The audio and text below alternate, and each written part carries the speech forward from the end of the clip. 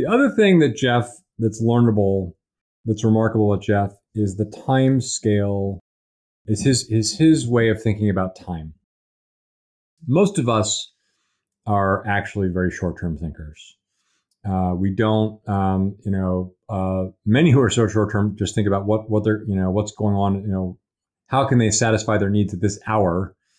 Some of us who are longer-term can think in terms of days or weeks or months or a few years. But Jeff thinks in terms of decades. And, if you want one example of the way in which he thinks at a timescale that's different, just go Google Clock of the Long Now after this podcast and learn about a project that he is financing to build a clock that will run for 10,000 years.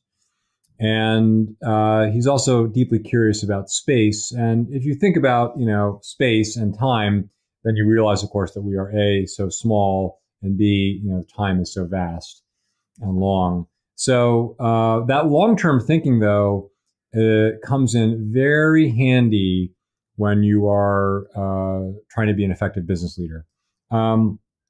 Another thing that is, learnable about Jeff is the way that he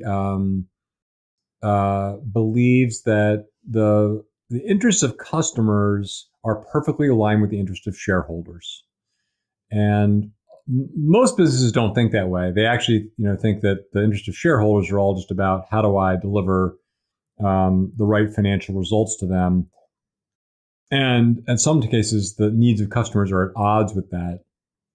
And, this kind of goes hand in hand with the long-term thinking that if you have long-term thinking and you think about meeting customers' needs over time, over the long arc of time, if you stick with that you will actually get the right outcome for shareholders.